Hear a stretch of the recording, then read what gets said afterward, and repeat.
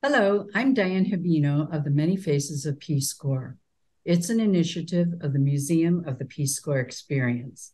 A couple of years ago, President Pat Wand and others established an exhibit for the 60th anniversary of Peace Corps volunteer stories.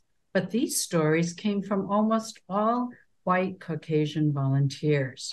So Many Faces of Peace Corps was established.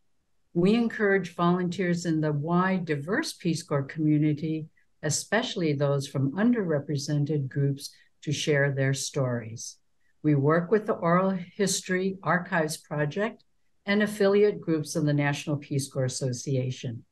We collect and exhibit stories and objects from all volunteers.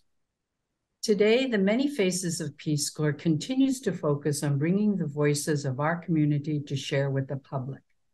In December of last year, we held a successful forum entitled Identity, Culture, and the Peace Corps Experience.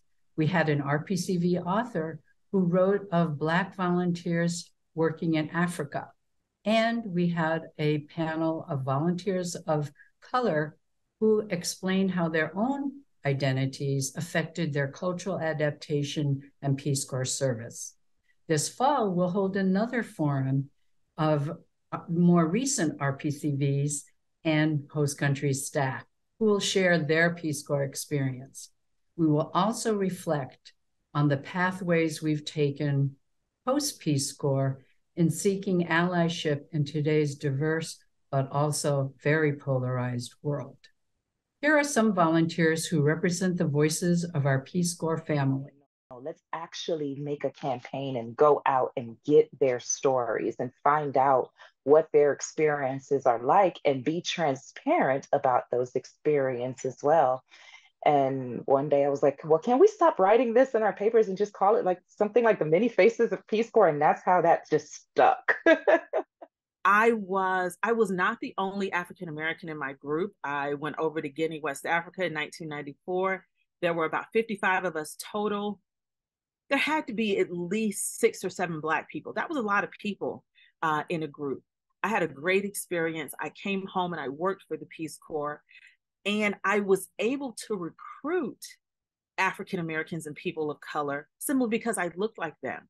And I had a story that they wanted to hear. You know, Black girls wanted to know, so what'd you do with your hair? And people wanted to know, so how did they treat you? How did they receive you? What was it like? And questions that they would not have necessarily asked a non-Black recruiter. Hi, Zach Klim here, Director of the Museum of the Peace Corps Experience. I'm a champion of the work of the Many Faces of Peace Corps team. Their focus on diversity and inclusion at the museum is essential. Inclusion at the museum means creating a culture of involvement and connection in which the richness of diverse ideas, perspectives, and backgrounds is valued. Thank you for your consideration of our work for the 2023 Ruppe Award.